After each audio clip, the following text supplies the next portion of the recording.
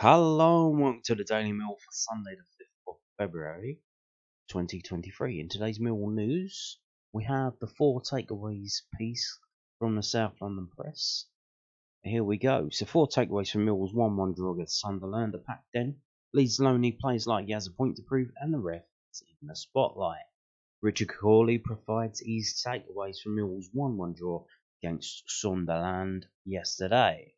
A packed den, a crowd of 18,524 were in attendance at the den, the biggest turnout since 1995, and the 3rd highest gate since the stadium was open. Apparently, I haven't checked this out, it's our highest crowd for a league game ever, which is, I think the games that they're comparing it to were the biggest turnout since 1995. I told you in yesterday's video was the Chelsea Cup game in the FA Cup when we played out a 0-0 draw and then went to Stamford Bridge. Remember that? That was a good old time, wasn't it? But I think our largest crowd at the New Den was against Oldham Athletic, the last game of the season where we absolutely smashed them. And the North Stand, the away stand, was full of Millwall fans.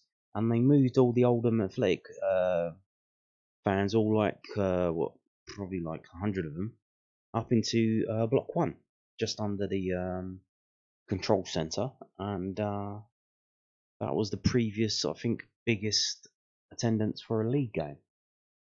Although I haven't checked that out, but someone said that on the internet, so it may or may not be true. So with Sunderland having both tiers of the away end, the noise generated from all 4 sides of the ground definitely seemed to add even more energy and impetus from both teams, and the first 45 minutes very frenetic. Now, did that work against us though? Well, because I think he'll get onto that later, but the referee, he kind of got caught in the headlights, got a bit like Billy Big Spuds, and felt like he had to counteract the ferocity of the Mill crowd. It was a decent, if bruising, game of championship football between 2 sides that looked like they will be in the mix for the playoffs. Millwall extended their unbeaten league run at the Den to 9 matches and actually moved up place to 7th after their first draw of 2023. Richard Corley would be very good if he was your teacher at school and your report card. He's putting a bit of a rosy spin on it. It's a bit, very rosy spin on it. Our first draw of 2023, I don't know if you checked this, we've only won once in, I think it's like 5 of our last home games. 4 draws, so we are undefeated, but 4 draws and 1 win. We beat Rotherham, we drew against Bristol City, we drew against Hull, we drew against Wigan, and now we've drawn against Sunderland. That's not the best. So, did the ref get the big calls right? Yeah, here we go. So Lions manager Gary Rowett felt the answer to that was no. I think there were about 16,000 people in the crowd that felt the answer to that was no. The first big call for official Thomas Bramall came early on as Tom Bradshaw went down inside the box. The Mill frontman did well to stay on his feet as A.G. Elese looked to shoulder him off the ball, and then the Sunderland fullback immediately had his arm on Bradshaw's right shoulder before he hit the turf. There was an even more blatant shirt pull on Jake Cooper in the second period as the centre-back tried to make a run to meet Zion Fleming. Long throw. The centre-back isn't looking for protection. He's big enough to look after himself. There are a steady stream of fouls that simply aren't given to him. Bramall did little to make himself more popular when he disallowed George Honeyman's goal in the 29th minute. I've attached a still of the key moment that's above. The assistant referee ruled that George Saville was impeding Anthony Patterson's line of sight for Fleming's shot, fumbling it for Honeyman to be left with a straightforward tap-in, probably the right call. Patterson made a fine save to deny Honeyman in the second half, but the Lions failed to make the most of their openings, particularly in the second period when they built up some momentum. They had 14 efforts, 9 more than the Black Cats, but only 2 ended up on target indeed. Sunderland created very little, and that's the other thing that made the result sting. George Saville was one of Mill's strongest performers, making the most attempted tackles, 11 of any player, but he showed his frustration after catching Patrick Robertson conceding a foul, the Sunderland winger actually checking away from danger when he was brought down. Alex Pritchard's free kick was in exactly the right area. George Long opted to come and try and punch, but only made contact with Dennis Sirkin. The fact that the Sunderland sub got to the ball first ensured there was nobody on the line to keep out his header. Yeah, just talking about that. So since going to the game, looking back at the highlights and seeing what led up to that free kick being conceded and them getting that goal, and you can see George Savile's running all up, following everyone around the pitch, trying to get the ball. He's not getting any help from anyone else. Bradshaw eventually just does slowly run back, and that's not his fault because he was knackered. And in the 80th minute, where's the substitution? Get him off. But Gary out, I think he was waiting because he wanted to bring on the defensive subs, and he was waiting. And as soon as that goal went in, he's like, "Oh no!" Now he has to bring on the attacking players.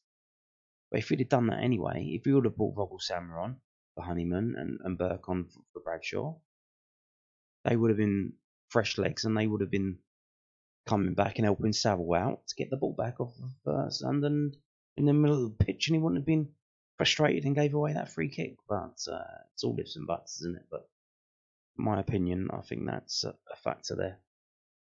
So injury woes, but Cresswell impresses. Millwall squad lacks the depth of some of their playoff chasing rivals. Now Mason Bennett has joined Callum Stiles on the sidelines. Bennett's injury looked a serious one. The Lions attacker had his right leg in a protective brace when he was stretched off at half time, and the fear is that he suffered a fracture. Sean Hutchinson also missed out at the weekend. I thought it was a groin issue that Garrett said. But Charlie Cresswell, who struggled to command at regular game time, was excellent. Cresswell won 2 tackles in quick succession in the lead up to Honeyman's disallowed goal, and also produced a Tony Craig-esque celebration after a perfectly timed slide after Roberts had produced a surging run and shot. The Leeds loanee played like he had a point to prove.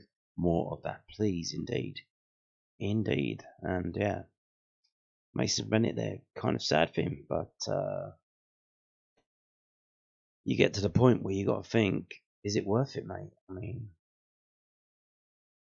just retire and become an estate agent, or just do something, get a happier life. Having your physical body just keep breaking down like this, it can't be good for you. Just give football the heave-ho and just do something better with your life, which probably not what you want to do and what you want to hear, but in terms of what's actually good for you and your life, maybe that's what you need to do. Can't keep just getting injured every 6 months and battling your way back. It's not good for you. So we got this as well from LondonNewsOnline.co.uk, the South London Press's online website. Millwall midfielder Honeyman gutted after being denied a goal against his old club, Sunderland. George Honeyman described himself as gutted after seeing his first half goal struck off in Millwall's 1-1 draw with Sunderland yesterday. The midfielder thought he had put the Lions ahead when he followed up to convert after keeper Anthony Patterson was unable to hold Zion Fleming's shot, but the finish was not allowed to stand, with one of the assistant referees ruling that George Savile was offside and blocking Patterson's view. Apparently, someone was impairing the goalkeeper's vision, Honeyman told Millwall TV. "I've not seen it back, but I'm gutted about that because it was a flag. It wasn't a flag up straight away. It felt like half an hour before they chalked it off. Pato pulled off a worldly against us in the second half. Maybe it just wasn't meant to be today. It was a proper game of football. It was really enjoyable to play in, and I hope it's enjoyable to watch because we packed it out and the atmosphere was class. These are the games you want to be involved in week in and week out. We're really disappointed because we take the lead and we're normally so good at holding on to that. So it's bittersweet. It was a brave header by the lad. But if we play like that for the rest of the season, then we're going to win more games than we lose. Or you could draw more games than you lose, because that seems the situation that we're in at home now. We just draw and draw and draw and draw and draw. So let's crack on and get into it. Sunday, If you don't know, where have you been? Bit of a slow day Sunday because everyone's taking a break after the game yesterday and whatnot. So, in order to fill a video and get some content, we talk about the stats. So, here we go. This is infogold.net, and this is live actually. So, if you're following the game, they update this live for in-play betting purposes. You want to do that kind of thing. In the middle above the red FT, you will see the XG. XG is expected goals. That is how many goals that you will expect to score based on the quality of the chances you create. So not just how many, like we said, he said earlier, how many shots Millwall had and how many of them were on target. So it's not just one shot is equal. They actually give each shot a different value based on where it is on the pitch. A short range tap would have an higher value than a 35-yard speculative punt. And I think the highest XG is penalties, basically a dead ball situation, one-on-one, mano-a-mano in the area between a striker and a goalkeeper. That the XG for them I think is like 0.9, and that's standard. Although I'm not sure, some of them probably change it based on who's taking them and who's in goal. But so that's the situation. So if you look in the middle above the red FT, you see the XG for Millwall is 0.95, but the XG for Sunderland is 0.36. So very disappointing for Sunderland to get a goal with such low XG. Now it's not nothing. It's not 0.0, which is what an XG we had a while ago at Blackburn away, which because we didn't have a shot on goal, which is embarrassing. But hey ho. So it's not nothing, and like if you shoot, you got a chance of scoring. That's how it goes. There is a slim chance, but for them to get a goal off of 0.36 and for us to get one goal of 0.95, so you could say we got what we deserved, which is one goal from that XG, and they got more than they deserved. But you can't score half a goal. It's either 0 or 1. We're dealing in binaries here. So this here are Mill's goal attempts over 90 minutes of the match. Quite a few. Quite a few in and around the D area, kind of looking like constellation. What is it? Orion's belt. Orion, yeah, that one. You got them lined up there. The actual goal came from that one there, the one with the yellow ring around it. That was Jake Cooper. That was 15% probability of that going in, which was a shot from him lying on the floor. Although I think I said yesterday that he got dragged down. He didn't get dragged down for that one, actually. He kind of just ran in and jumped in and bounced off the defender and fell over. So he wasn't dragged down for that one.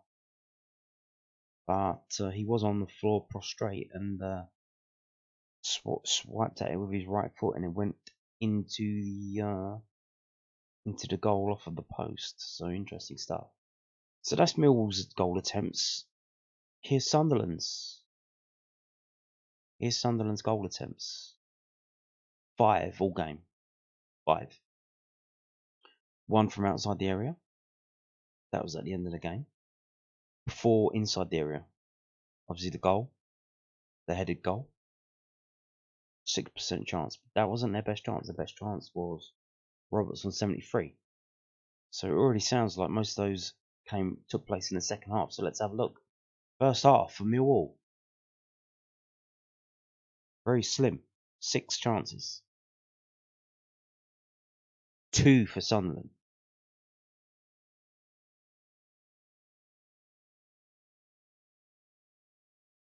And we'll see when we go second half.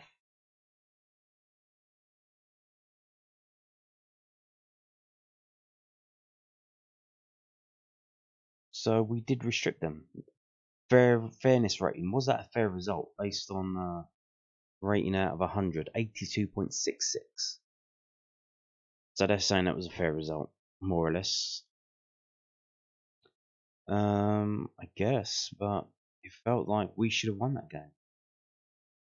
Did we do enough to get 2 goals? Did we get enough chances to get 2 goals? Probably, but more on that later. So let's have a look now. This is from whoscored.com, and if you look on the players on the right hand side, you've got Jade Cooper with the highest rating, so actually got man of the match based on the ratings from whoscored.com. And the next 2 rated players are defenders for Sunderland. So it probably tells you a lot about what went on there. So if we go back to the middle, you can see Millwall create a high number of chances relative to their possession. We're basically creating goal scoring opportunities from set pieces. We're real aggressive and we got caught offside often. We stole the ball often from the opposition. We're strong at Sunderland.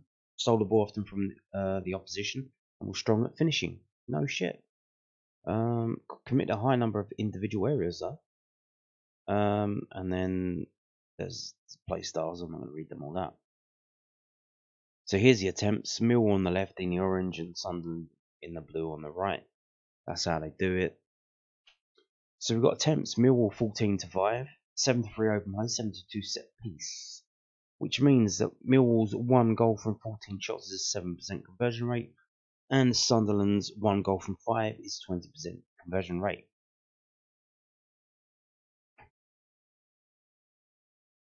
They were mostly going down the right hand side. Obviously their star player Diallo. Shot directions. Shot zones. Action zones. Player positions. You can see them there, banking up on the right. 16, 10, 28. Banking up on their right hand side. And in terms of Millwall, you got, what is that, Cooper, number 5. Getting himself forward quite a bit. And 39, which I think is Honeyman having to come back quite a bit. And help out Saville and Billy Mitchell. Mason Bennett playing a lot further forward. And he did alright. He actually did alright when he was fit and playing. He had a chance himself to score. Not that bad. So, let's have a look and see. So here's the match events. Obviously we've got Cooper and Bennett getting yellow cards early on. We've got the substitution at half time. We've got yellow cards for them. We score. They respond to that by making substitutions, which don't pay off immediately, but do pay off in the end. And then we have Gary Rowett responding to them scoring by bringing on attacking players. When, if I'm going to be critical, like I've said it before, he should have probably brought them on earlier. I think the foul was caused by Saville getting frustrated with the lack of pressure up front, the lack of legs up front, and closing people down, and that manifested in the giving the free kick away, which manifested in the goal. And then we've got them responding to our substitutions with substitutions of their own. One was enforced, the geezer Sirkin with his head injury. I hope he's okay. But let's have a look. Who did what? So if you look at the club badges at the top left and the top right, you'll see the average player rating for each team: 6.58 for Millwall, 6.70 for Sunderland. So, despite what I said the other day, it does suggest that Sunderland were the better team. Well, you could say, well, they restricted a team with 14 shots on goal to only 1 shot, so that's pretty good. And you can see their defenders getting the high marks there.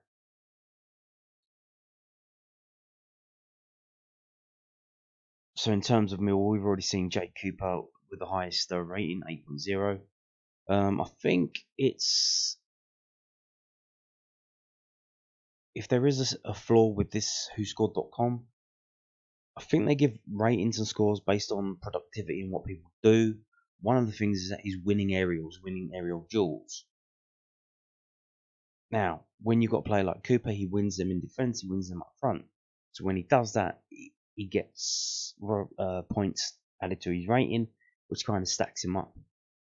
Another thing that they do is goals. So obviously he got the goal, so then he did get the goal. Like the strikers didn't score, he got a goal.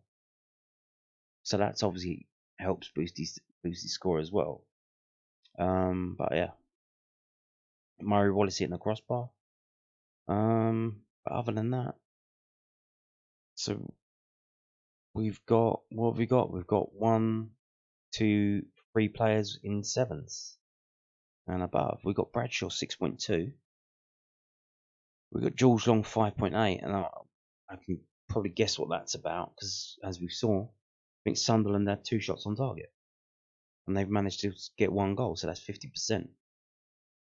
He comes out to get the ball, ends up smacking the guy in the face, like right hook, left, right, good night, bang, knocked him out of the game. Well, that's great, but maybe next time you could get the ball and we could end up winning the game. That might be good. That might be a bit better for us. Thanks, mate. So there's shots. Who had the shots? So everyone, oh bloody hell! So everyone from Millwall had a shot except for the striker, Bradshaw, McNamara, and the goalkeeper. Even though 2 of the 3 subs had a shot. So Bradshaw did not have a shot. They had 5.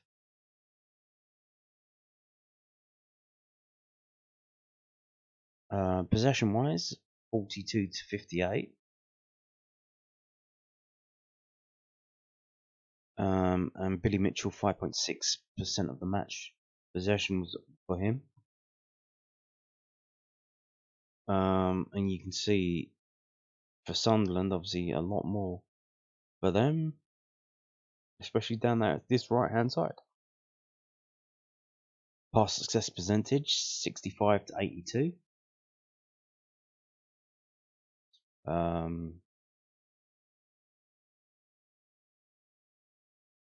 And that's another thing that types. So they're passing it between the defenders. You got Bradshaw running around closing them down. Why are you waiting for the 84th minute before you take him off? Like, let's think about what you're doing and use all of the available substitutions that you have because we don't have a big squad.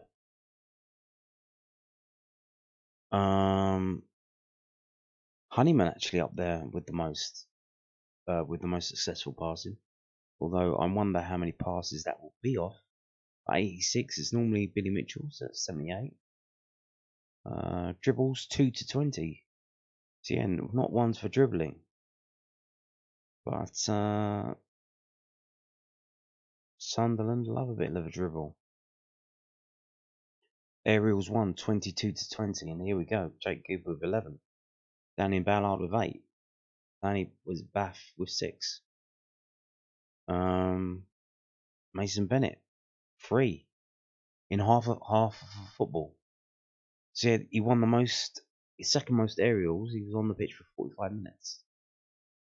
Tackles though, 29 to 19, which we had to because they were dribbling a lot.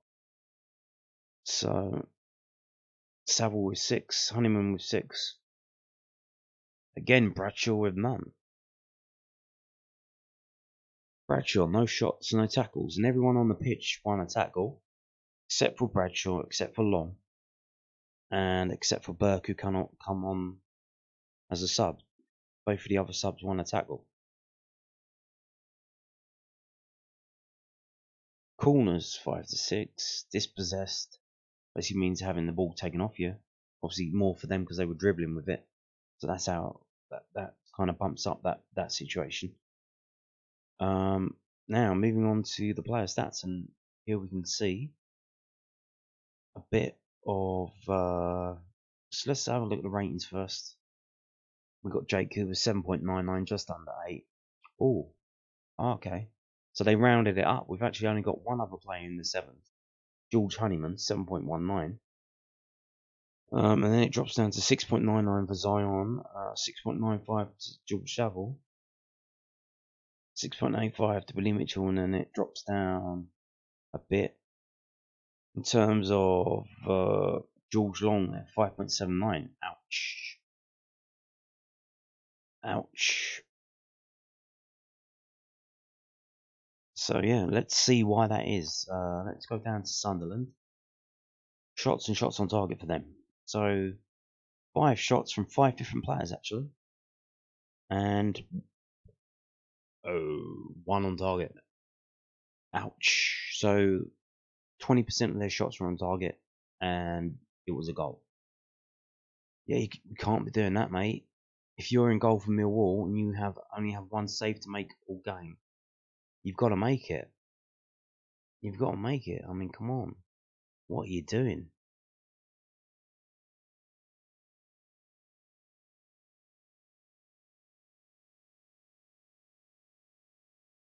Now, who had the most touches? Mitchell, Saville, McNamara, and then it starts dropping off a bit. Massive drop off between Mario Wallace and Tom Bradshaw. In terms of Millwall, so we had 10 different players having a shot. How many of them were on target? Like you're going to see it's not good. 2. So what was that? 14 shots here. So we have 14 shots, only 2 on target. That's abysmal. That is truly abysmal.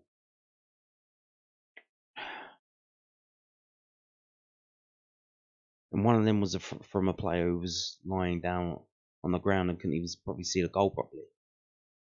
Maybe that's the trick. Maybe you just got to shoot towards goal. Like use the force, Jedi mind trick. Like, you know where it is, just shoot. Don't like try and line it up and get it all neat and just hit it. And even if it's going off target, it might hit one of their defenders and go in. Kind of weird. So let's have a look at offensive. They said we were offside a lot, so what happened there then? I suppose it is a lot. That is a lot. 5 offsides in a match. Obviously, one of those was the goal, which was absolute fucking dog shit. So maybe I haven't seen the rest of them. Maybe they were questionable as well. Don't know.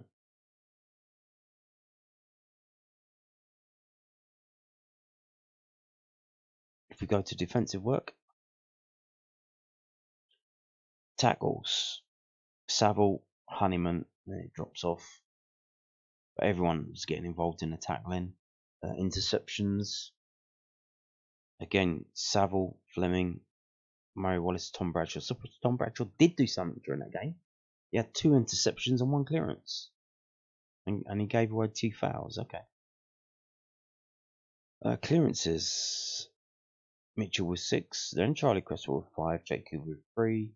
Saville and Murray Wallace with 2 each.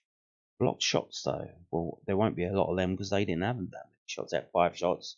So they had 5 shots. One of them was on target and 2 of them were blocked. So that means they had 2 just go wide, I guess. So there you go. Charlie Cresswell and Zion Fleming there.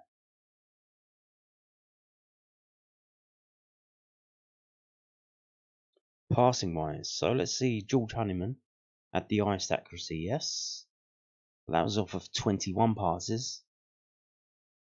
I still think we've got to give it to Billy. Billy, 78% off of 41. That's up there. Cresswell, 31 passes, 74. That's decent as well. And then it just goes alright, doesn't it? So let's have a look at crosses and accurate crosses. We've got George Saville 6 and 2, Honeyman 4 and 1, Billy Mitchell 2 and 1. Ball Sammer 1 and 1. Long balls and accurate long balls. So George Long, obviously goalkeeper, having a lot of long balls. 22 long balls off of these 22 passes were long from his 24 passes. and only seven of them were accurate. So the only shot on target he failed to deal with, and he's only had 7 accurate long balls off of 22, which makes his passing accuracy 37.5. Fantastic. So we got Murray Wallace 12 and 5. All much of a muchness, apart from Fleming with 4 and 1, which is not that good. Yeah. What can you say?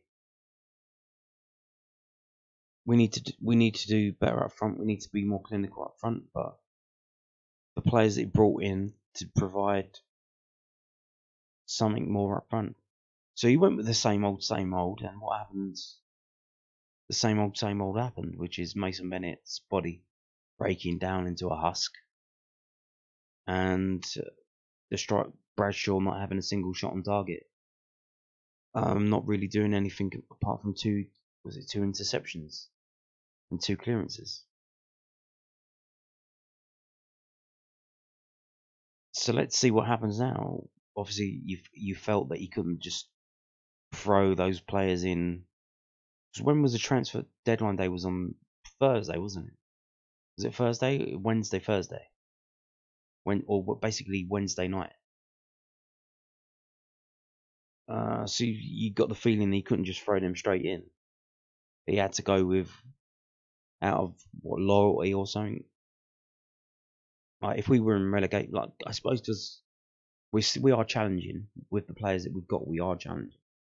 So you couldn't just bring Burke and Watmer and just throw them straight in and say, yeah, just kick everyone else off and just say, oh, these players are garbage, because they're not.